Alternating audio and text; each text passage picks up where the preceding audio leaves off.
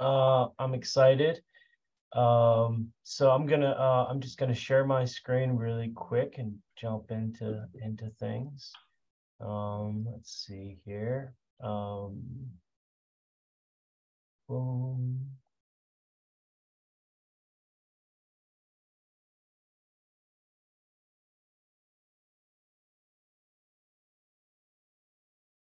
So, hopefully everybody can see this. How's it look, Bronwyn? Looks good? You're ready. Okay. So yes, I manage Baltimore City's Camp Small program. It's a program within the Division of Forestry, and Baltimore City's Division of Forestry is within the Department of Recreation and Parks. So it, and we our facility sits at Cold Spring and 83. So we're sort of in that junction with Polytech, and the police station is here. Silburn Arboretum, we share the woods with. And it's a 5-acre site. It's been used by the city as a wood dump. When I first learned about Camp Small, it was because my artist friends would come to Camp Small and poach wood, and they called it the Stump Dump. So before I ever thought I'd be working here, I knew it as the Stump Dump. And let's see, I'll go to my next slide. In 2016, after probably 2 decades, 20 years of folks kind of, kicking the can on the idea of trying to create a program, trying to find a way to capture some of the value out of the material that came to Camp Small. The city finally got the program off the ground. Folks from the Office of Sustainability with folks from Recreation and Parks, and a lot of push from the U.S. Forest Service. Close by to us in Catonsville, there's the urban research field station for the Forest Service. So it's conveniently located to something like this, and and having that resource close by, and definitely friends within the Forest Service there, has really helped with this program get off the ground and be successful. But so the 5-acre site would collect materials, collect logs and brush and wood chips. Those materials are coming exclusively from city-owned trees. So they're coming from your street trees and open park space trees. If it's in a wooded area, wooded park area, the log stays in the forest to decompose, create habitats, enrich soils. If it falls on open park land, it typically comes here, and if it's a street tree, it comes here. But everything that we deal with is either storm damaged or diseased and decayed, or just at its end of its life cycle. So we're not taking walnut trees down because they're valuable, nor will we ever do that. And I mean, that's a great part about my job, and why I love it, the sustainability of it. I cut logs up from trees and turn them into products, but I love the trees while they're standing more than the wood that they produce. So as do my colleagues. But we get about 9,000 tons of material a year. That is a whole lot. It's really hard to kind of put that amount of wood into perspective, but it's enough to fill a football field 20 feet high. more than once, maybe. We get our facility right now is holding about 30,000 tons of material. I'll explain why we have so much volume sitting here right now, but the material would just kind of collect before the program started. It would collect and decompose. It's just all mixed together. It wasn't ordered.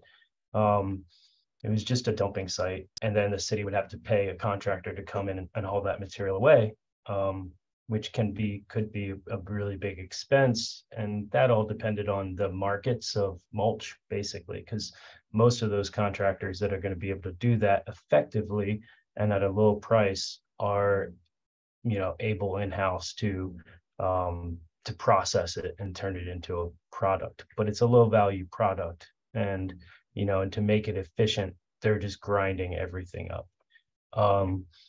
So when our program started, after those departments got together, those agencies and organizations got together and sort of came up with a plan, they pitched it to the Innovation Fund, which is a city, it's within city finance. It's also tied to the mayor's office.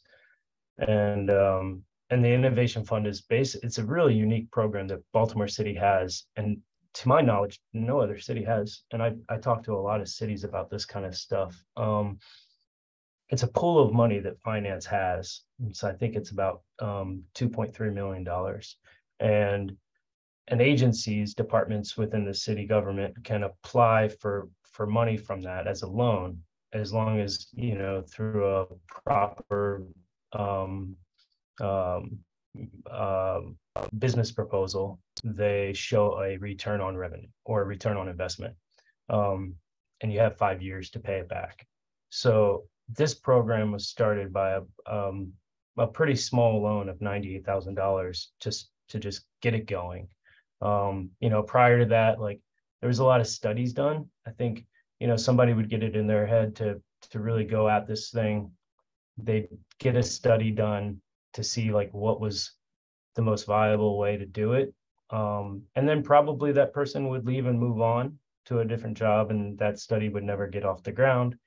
And somebody else would come in and do it again. And that happened for about 20 years before the program started on this loan. So the $98,000 brought me in as a contractor. I was able to rent some screening equipment, and I put all those decomposed materials through a screener and made a compost. I sold that compost and paid back the loan. So the 5-year loan was paid back in about a year and a half. So that really set us up for a good track record with the Innovation Fund. It also immediately showed that the program can be successful. At the time, all I had as a machinery was a front end loader. So I couldn't really do any processing of the materials. I was just looking for markets of raw material. The mulch market wasn't very interested in procuring and buying the materials, because one thing that we had to do was establish price points on everything. Everything needed to be sold. And so I was, I started working with, there's a bowl on this slide. So bowl turners can work from raw materials. I had a chainsaw and a front end loader, so I could cut sitting rounds. In the bottom, you see some little sitting rounds that students are sitting on. And then I could sell whole logs. Also in the bottom right, you see whole logs on a truck. And those are going to a small boutique sawmill operation. I could use whole logs for play spaces. So up in the top right corner, you see a play space. That's a really well used play area in Baltimore City. It's right by the Waverly Market on 32nd Street. It's called the Able Street Park, I think. So we were able to start doing stuff like that. I started bring mulch, making our wood chips available. We don't have a proper shredded mulch but we have wood chips, which are just as suitable for all applications. They just don't have that same uniform look to them, and of course we don't dye them. But started trying to make efforts to get those in more people's hands and make them available. We established pricing on everything, but we also established that raw materials like this, we would donate no cost to any community projects or nonprofit work projects on public spaces. So also when I first started, can you say that again? You cut out. Which about donating. Yeah, so those raw materials, whole logs, wood chips, we donate no cost to any projects that are public projects. So public property, community projects, park space, and also like nonprofit to nonprofits. So if we're designing a playground with a nature play area, there's no cost to us to use your materials? To the raw materials, there is no cost, but the costs that go in are labor tied. So they're tied to labor. Yeah. And then certain materials we can't give away because of the demand for them and what we're and the limited supply of them. So white oaks would be like something that we don't give away, large white oaks, but they keep the costs really low. I'll show you later on some other place-based slides and give sense of costs. But the one that you see here in the upper right at Able, something like that for us to cut the logs to length, to deliver them, to install them. It's probably about an $800 project. Okay. Thank you. But those costs are tied to the labor and the delivery. Yeah. Okay. So that first year that I started, BGE put a substation on the Camp Small property. So that was a deal that the city had already done with our utility company. And so the woods here at Camp Small are Silburn Arboretum woods, parkland. Unfortunately, the substation took out 2 acres of forest, beautiful forest in the city. And that was sort of devastating. And it was also interesting to find out that there was nothing in place on like capturing the value out of standing timber. So that was something that right away I wanted to do. I wanted to cruise the stand, make sure BGE gives us all of the usable timber out of that project. And that picture in the top left was a portion of the logs that I had harvested out of the stand. As you can see, there's those dark chocolatey ones. That's walnut. That's black walnut. It's poplar and ash and walnut. And we got about 18,000 board feet out of that project of timber. And I didn't know what I was going to do with it. I knew that it had a lot of value, but again, I didn't have any way of processing stuff. So the first thing I did was just talk to our capital department and recreation parks and find out if there's any upcoming projects that could utilize lumber. And coincidentally, there was the Cahill Recreation Center was just getting underway with the design. They had already budgeted $100,000 for milled lumber that they were planning on cladding the inside of the building with.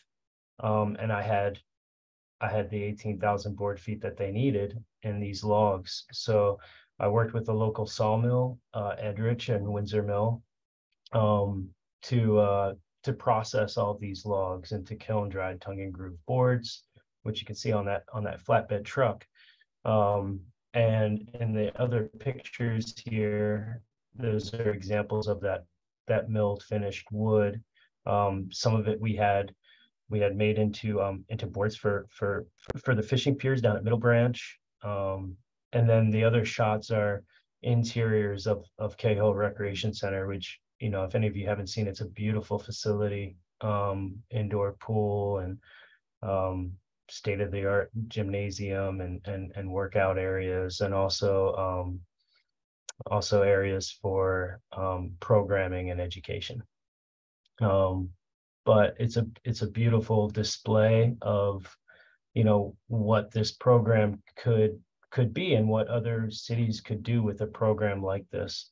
Immediately, it saved the department $70,000, and is just a like I said, a beautiful display of possibility.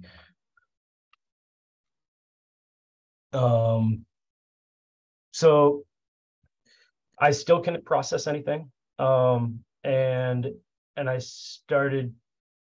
I quickly realized that there was way more material at Camp Small than I was ever going to be able to get rid of whole, and that, you know, because there wasn't a lot of processors in the area that could take those logs and turn them into lumber and make the lumber available to local craftsmen, and, you know, contractors, developers, architects, and so I really wanted to get into where we could do that. We could process the material, and I applied for a grant from American Forests. It was their relief grant, which usually goes into large planting projects, but they're really interested in trying to get into where they were supporting this this movement of urban wood, and so I was given the relief grant of $40,000, and I bought the sawmill. It's a Wood-Mizer portable bandsaw mill, an LT35. It's a hydraulic mill. It's really a one-person operation if you have the machines to help you with, you know, 3,000-pound logs. So that's our mill there. We did a project for the grant where we made raised beds. We worked with a local high school, Carver High, that Carver Votech, that has a phenomenal wood shop and wood shop teacher. And so they did traditional joinery on the boards. So there were no fasteners involved. And they created the beds. And then we had a real big build day where we used our compost that we produced at Camp Small to fill the beds. And there's some other examples of some stuff that we started doing. There's another shot of our mill. Here I just have some slides of photos, and I'll go through and just kind of talk a little bit about those things. So that's our mill. That's ash that's on the mill. And then in the upper right, that's our kiln. It's a dehumidification kiln. It's a 4,000 board foot kiln, but 3,000 is about what you get in it.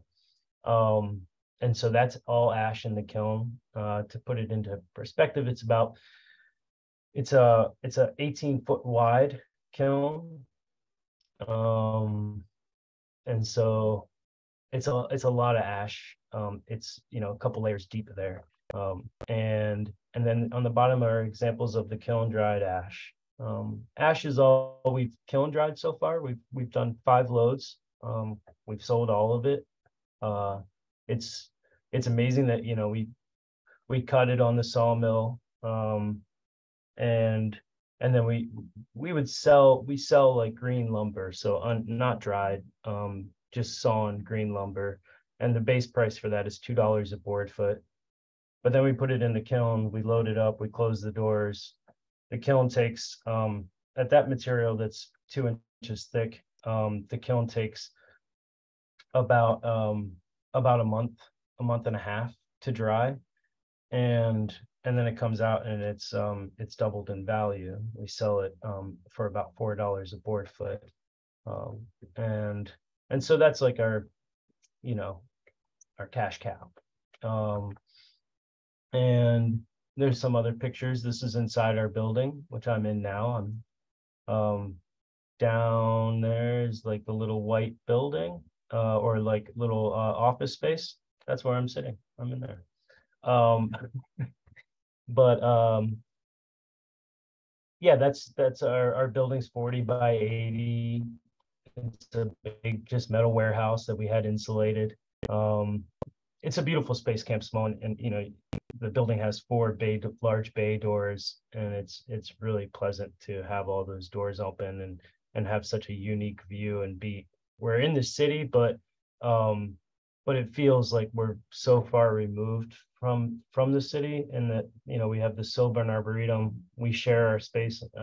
A wetland is on Camp Small property, protected wetland.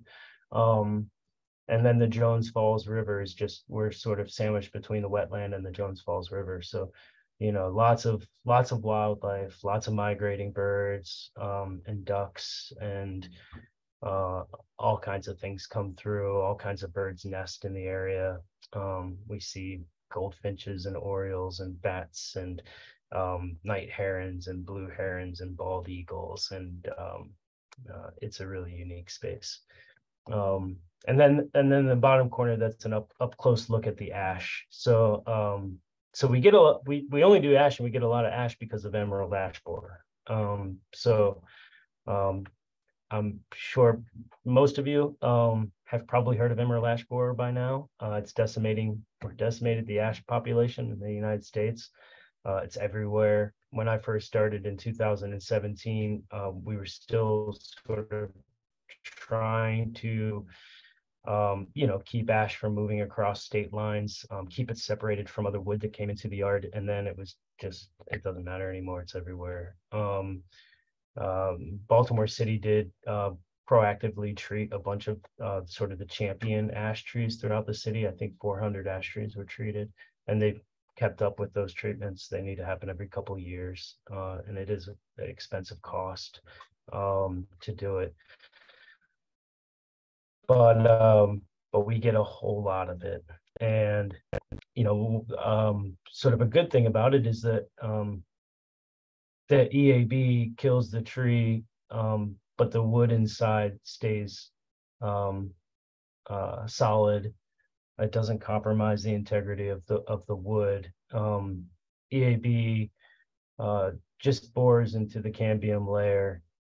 So underneath the bark, you can see all these little squigglies. And that's, you know, when it comes out, it kills the tree by suffocating its lifeline. So it's a beautiful wood for woodworking. It's a straight grain. It stains really well because of how neutral the color is. It's a really pleasant wood to work with for furniture, for basically all woodworking applications. It's also the wood that you know, baseball bats are made out of, and it's also the wood that most tool handles are made out of. Of course, you know, hickory is used a lot, but ash is predominantly used. Ace Hardware, you know, uses ash for all their handles. So boom. Here's an example of some stuff that we do.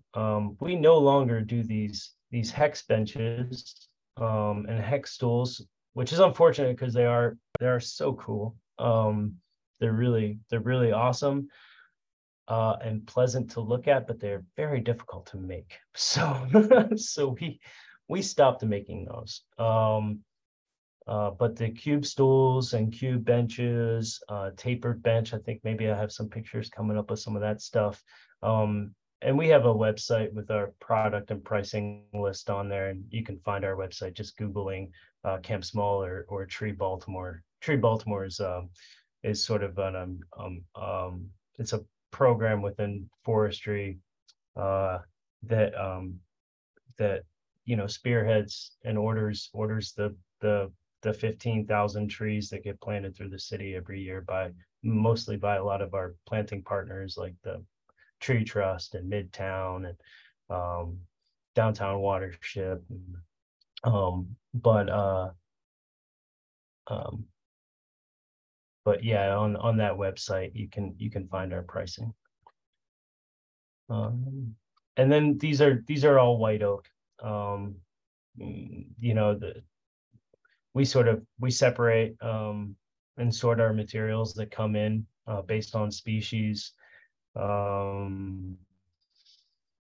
know, all of our outdoor stuff is rot resistant wood. So white oak, the heartwood, is rot resistant. The sapwood deteriorates and decomposes pretty quickly, but the heartwood of white oak will last a very long time.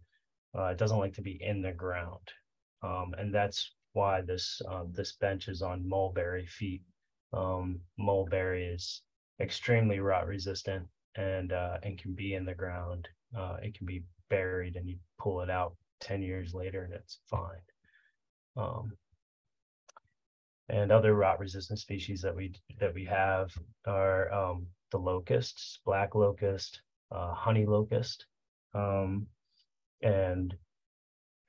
cedar, which we have very little of, cypress, which we have very little of, and Japanese Zelkova, which we have a lot of. The Zelkova tree was brought over after Dutch elm disease came. So in the 60s, Zelkovas came over and were planted widely through the city. If you're familiar with Gwynns Falls Parkway by Mondawmin out to Gwynns Falls Leakin Park, that parkway is full of Zelkovas. They're a beautiful tree, big canopy. They have like a weird kind of diseased looking bark, kind of like a sycamore. But the wood is fantastic and it's gorgeous. And it's planted in Japan. You know, it's in forest stands and harvested in you know, mass quantities and used for fishing piers and boats, and so in that setting they grow tall and straight and they grow really fast, even though they're exotic dense wood. But here on street trees, unfortunately they grow about 5 feet and then they branch out. If you're familiar with them, they branch out into like 12 to 15 limbs after 5 feet, which creates a beautiful tree with a beautiful hourglass shape and canopy. But you know, something interesting that we're thinking about now with programs like this is, you know, all these trees come down and we should be thinking about them while they're alive, as to prune them, to maintain them so that we're able to capture the highest value of that material when they do die. And you know, that was never previously really thought of. So programs like this are now sort of bringing that discussion to the table, and so practices are likely going to change. And it's not just how we maintain the trees, but also what trees do we plant. You know, obviously a lot of consideration goes into that with you know, soil and drought and climate and all those conditions in urban settings. But also, you know, we should be thinking about, do we want to plant trees that have higher purpose when they die, higher value and use, because the mulch market is completely flooded, and it's just not, it's a nice thing. Mulching is a nice thing, and sometimes it's very valuable, but beneficial. But wood chips are a byproduct that is inevitable. And so, you know, in my opinion, we should be using more wood chips, which if you saw the mound of wood chips I have right now, you'd probably agree. We have probably on hand about 4,000 cubic yards of wood chips, which becomes a fire hazard, which I am really going off track here, but let's go back to products. So more examples of bowl, like I showed that bowl earlier. You know, we sell a lot of material to bowl turners. There are a lot of bowl turners. It's a really fun thing to do. If any of you are interested in bowl turning, there's also a local bowl turner named Mark Supik who has a great shop. He's extremely skilled.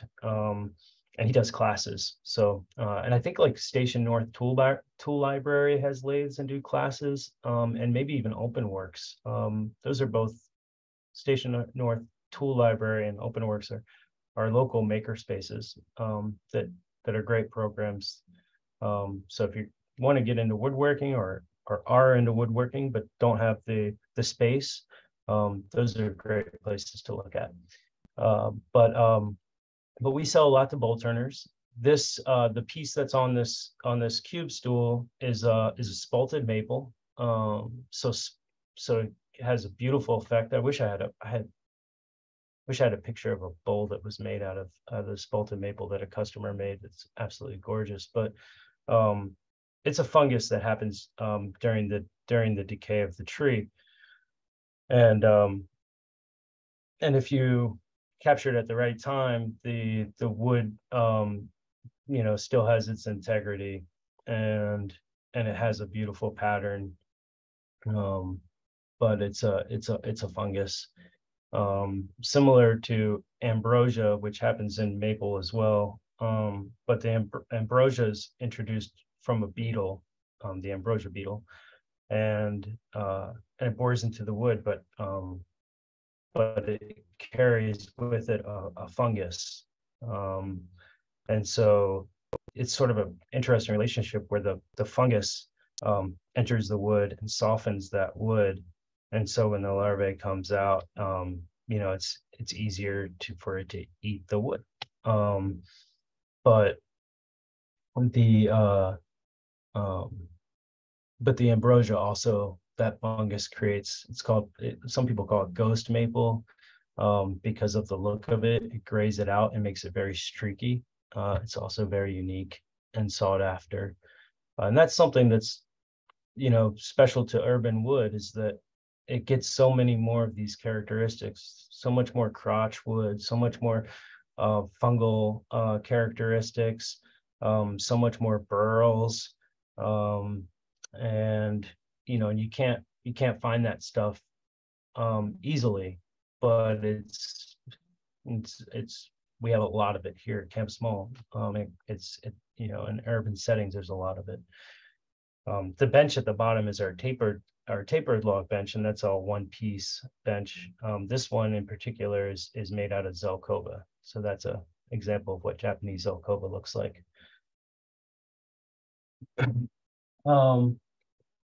I say we a lot during this. And when I say we, I specifically mean myself and my Camp Small counterpart, who's Nicholas Oster, who joined us 2.5 years ago. He has a woodworking background and was a woodshop teacher for about a decade before he joined us over here. So he brought a lot of knowledge with him on craft and building. He has experience with timber framing, and so dealing with green wood and joinery methods with green wood. So he started right away thinking about what kind of products can we offer other than the kiln-dried lumber, things that we can make out of green wood. And when I say green wood, it's there's a lot of water in trees, and that water retains. I mean, in a white oak, a log can be sitting for 10 years, and if you put a moisture reader to it, it's likely to still have 30% of water, or 30% moisture content inside of it. So if you try to work with wet wood, and you fasten it or you glue it, as it dries, acclimates to the temperature in your home, it's going to move, it's going to crack, because wood shrinks. And so it's going to crack, it's going to cup, it's going to twist, it's going to bust that glue seam, it's going to shear your screws that you used. And so you kiln dry wood to get all that water out. Generally, you try to get it down to 7% moisture content. That's sort of typical, 6 to 8. If you go to Home Depot and you buy a piece of wood, it probably is like 13%, because by that point, it's already sort of acclimated. Our relative humidity moisture level here in Maryland is about 13%. So, if we cut something and put it in the kiln and take it down to 6%, but then it's sitting in our shop for a little while, it's gonna start going up in its moisture level. But anyway, Nick was able to come up with some great ideas of things that we can do with wet wood. And these raised bed kits were a great idea. So they're like, halfway assembled pretty much, all cut, ready to go. And you just put the pieces together and put the screws through, and this is what you've got. So we sell these raised bed kits for I think $170. And the posts in the corners are black locust, and the rest of it is white oak. We have this one is still sitting in front of that door. It's our little garden vegetable at camp, a garden bed at Camp Small, and it looks fantastic. And it's been 2 years, but they should last about 10 years, which is longer than the one that you buy at Home Depot that's cedar will last. We do nature play spaces. We love doing nature play spaces. It's so much fun we usually get a hand in the design, and we usually install them. We now, like in the upper left, you can see that we cut steps and stuff into the logs to just kind of make it more approachable, make it more fun for the kids. We'll cut platforms for them to jump off of safely. You can see an example in that back, that top left corner of our mushroom tables that we do. They're just a big log slice on a big log round with seating around it. Those are some of the hex benches in the back. All of these photos were taken at Baltimore City Charter Elementary School. And we got to do a really nice outdoor classroom / play area there. And again, all this material is rot resistant. So, the play logs are locusts and zelkova and mulberries. And then this climbing structure out of the hexes that we no longer do is all white oak. Those are some examples of our benches, and that's our post bench that we do next to the square log bench. And this other photo is really fun. We started last year working with the Maryland Zoo. So we get to do a lot of build projects for the animals at the zoo, working with the zookeepers to identify what species they like, and what's suitable for them. This winter, we're going to be building a giant play space for the goats in the goat corral at the zoo, and we're looking to build a big play space for the chimpanzees. But we provide big logs for the elephants and the rhinoceros, and we provide hollow logs for the porcupine and some of the smaller mammals to play around in. It kind of came out of nowhere, and it's been really pleasant. We got to tour the zoo with some of the zookeepers and get to meet the animals up close. It was nice. Here's just some numbers. We've converted over 5,000 tons of wood into higher value products. So that that number again, kind of just shows the impact that a program like this can have. We're a 2-person operation, so it's not like it's a big expense for the city. The department does, of course, aid us financially in procuring things that we need, but we've continued to receive funds from the Innovation Fund, and we just pay them back through our revenue. And so we're pretty self-sufficient in most ways. We've had a lot of publicity. We're sort of a leading example across the nation of a program like this. We are maybe still the the only city that does all of this kind of work in-house. A lot of cities have started programs like this, but it's through a lot of public-private partnerships, which is fantastic. And we didn't really need to do that because Baltimore City's has a unique structure for sale of goods. A lot of cities can't sell their goods to the public, but Baltimore City has a thing called public surplus, which what I heard is it was sort of developed for the sale of the cobblestones when they started taking up the cobblestones 100 years ago, and saw them as a valuable thing, so they started the public surplus. So our goods are considered city public surplus, and we are expected to try to get the highest value out of that material. So it's allowed us to do a lot of this work in-house. But we work with cities across the country to try to implement programs like this, and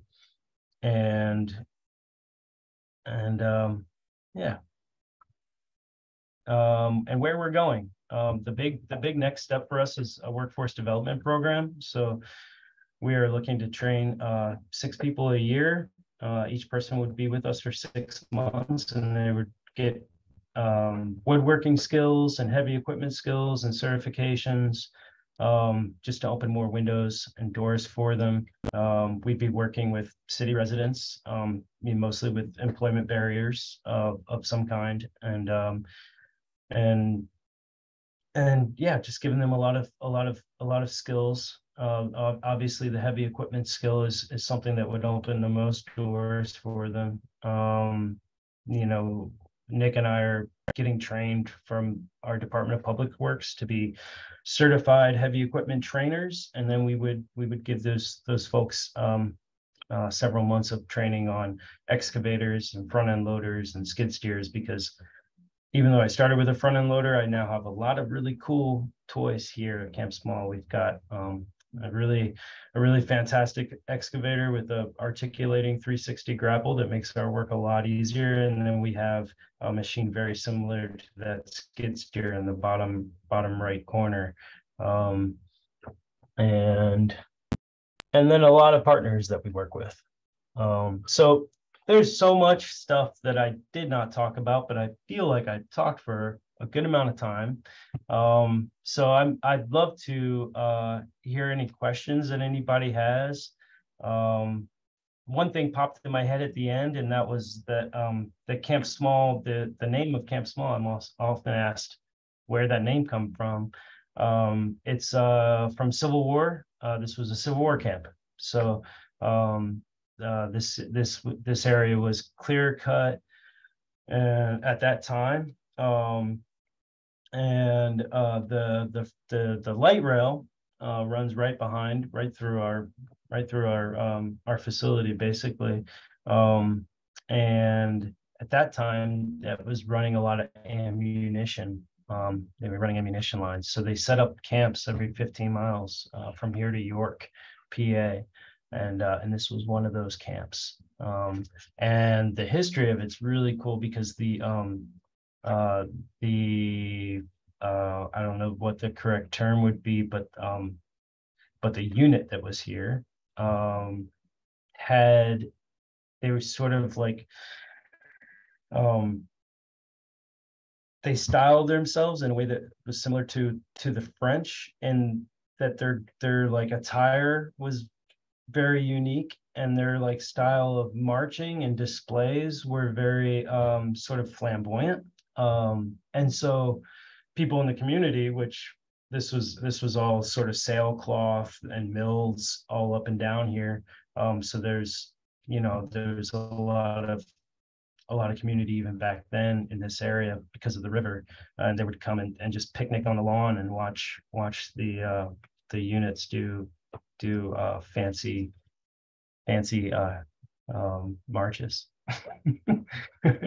All right, I'm done talking unless somebody has questions. All right, Shaun, that was great. I was going to ask, how did Camp Small? What does Camp Small mean? I thought it was going to be some, a Boy Scout camp or something. You can come back and unshare, and we'll do Q&A. Kathleen has said this information has revised my opinion of the Stump Dump. Thank you. Nice. Truly impressive. Nice. And we Thank have you. also William. Let's see, who was it? William is definitely interested in your bowl blanks, and he wants green because he uses a pole lathe. Oh yeah, that's great. Yeah, we have them in stock right now, and in the next month we'll be doing another run. But right now we have black cherry and walnut bowl blanks, and those are, we do as much as we can sort of ahead of time. But as a 2-person operation, our job list right now is big jobs. We're out till February, and small jobs like cutting up some log rounds into blanks, we can squeeze in. So, if there's something else that you wanted for bowl blanks, you can let us know. We're by appointment only. So if you shoot an email or call, we'd be happy to have you come down and walk around, give you a little quick tour, and show you some species that could be used for whatever your project is, your needs are. But we have Julie is asking, I think she's a landscape architect working on some parks in the city. And how do we bring you in to work on nature play areas of our parks? Very cool. So we've done a lot of nature play areas and outdoor areas throughout parks and in community spaces. It's really simple. You just call or email, and we'll start off that way.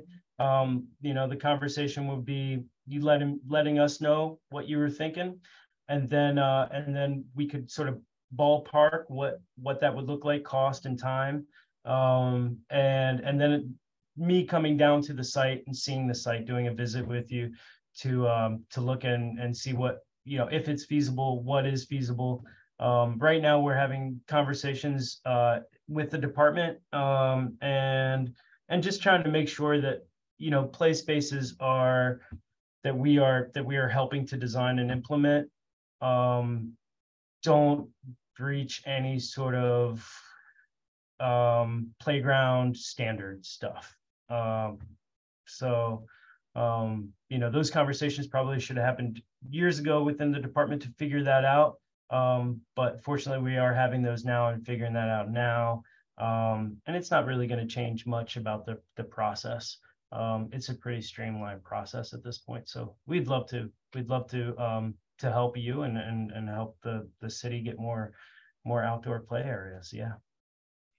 Shaun, can you put your email, the best email, in the chat box? So Absolutely. Folks that are on here can have that. Yep. For us. And Richard asked, do you still have time to do artistic and fun things with wood in your job? Yeah, one thing that's great about being an artist is that you don't have to be an artist, but art is everywhere. It's everywhere. It's in everything. So it's just a state of mind.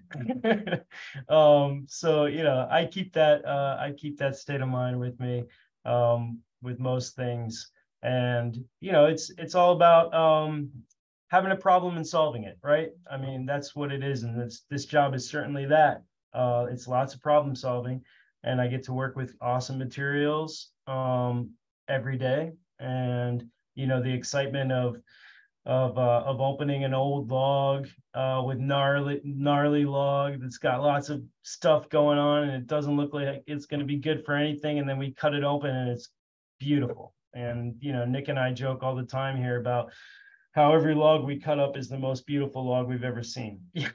And it's just it's really is a part of the excitement. And outside of that, I do still get to do art at home, and I got 2 little ones, and I'm constantly doing art with them too. So thank you for your concern and care. There are quite a few green woodworkers in Maryland, doing spoons and bowls and doing everything primarily with human power versus lathe power lathe or something like that. And it seems to be growing every year. So maybe I can try to get a group of them together. Maybe we can come go get a tour. I think that'd be great. Yeah, please do. Yeah. Yeah, we could do it. We could do a really fun tour and demonstration. We could even get the sawmill out.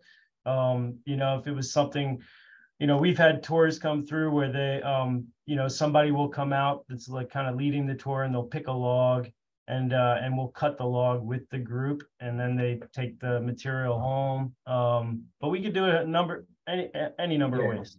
Yeah. We have some really talented people. I'm not one of them, but I enjoy the hobby and have a lot of fun with it. So thanks. Absolutely.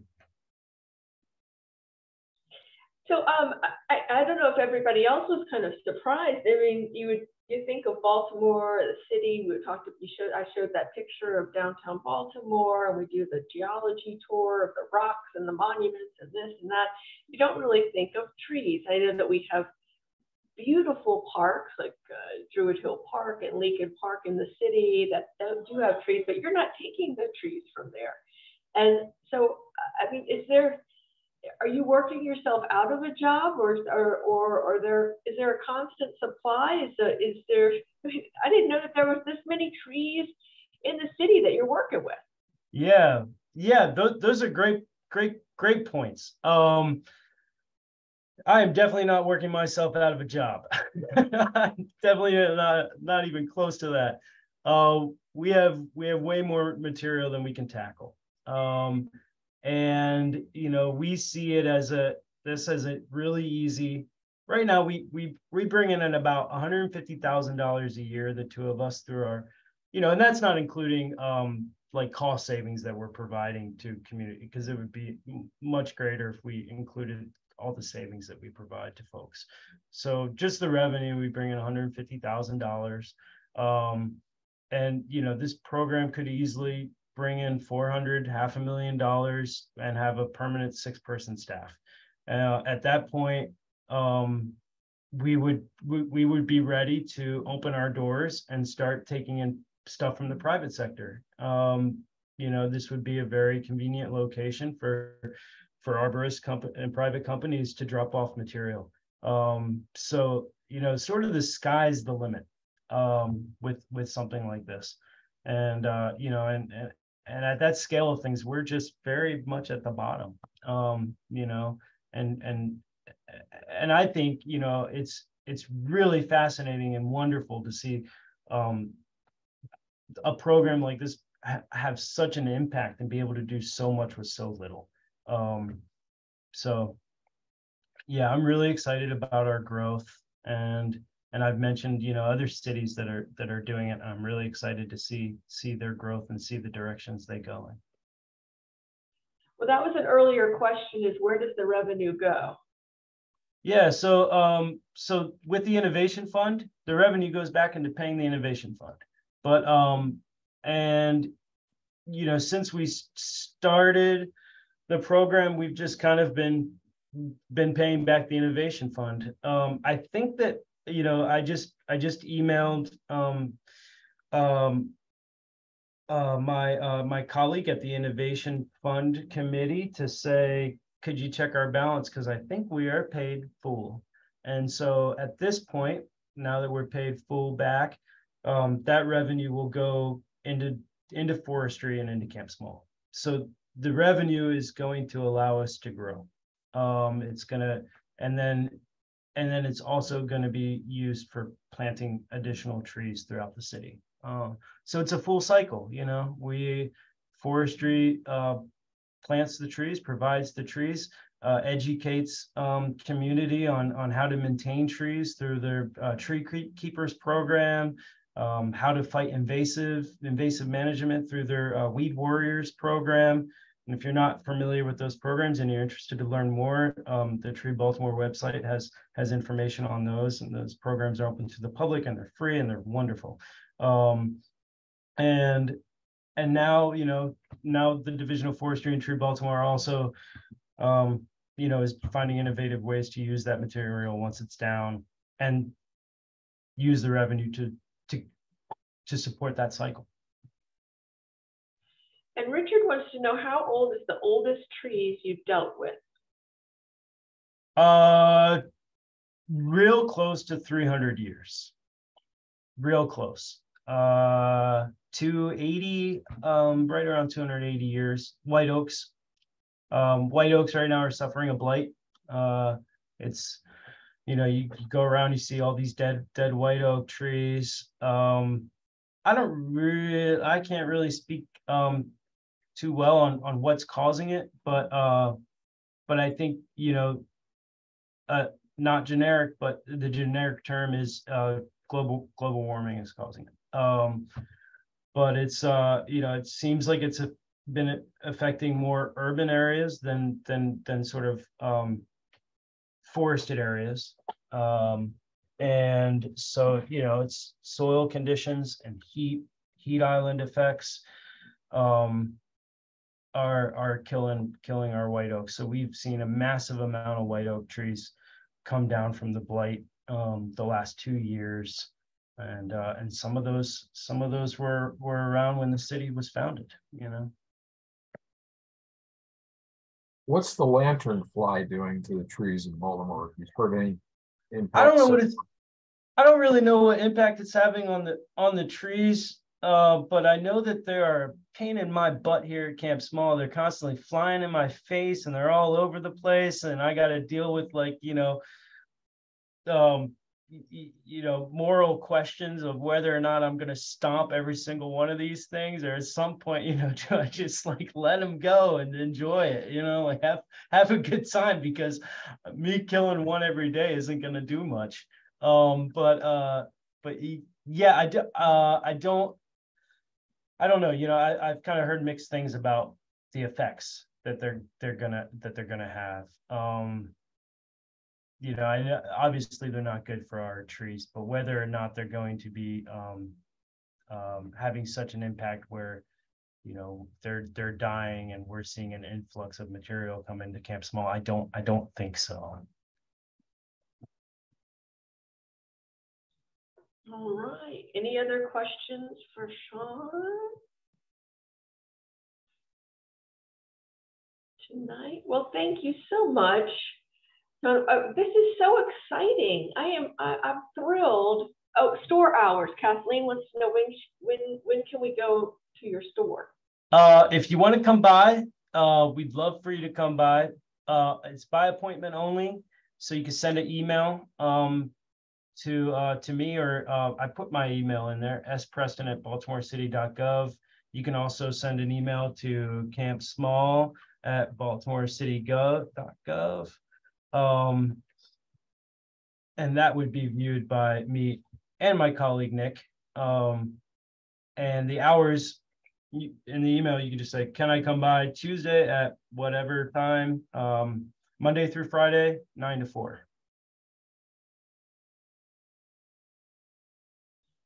But we have to get you now out to our museum so you take a look, and then I want to come back out to Camp Small. I want to come see you. All right, let's do that. And keep this conversation rolling.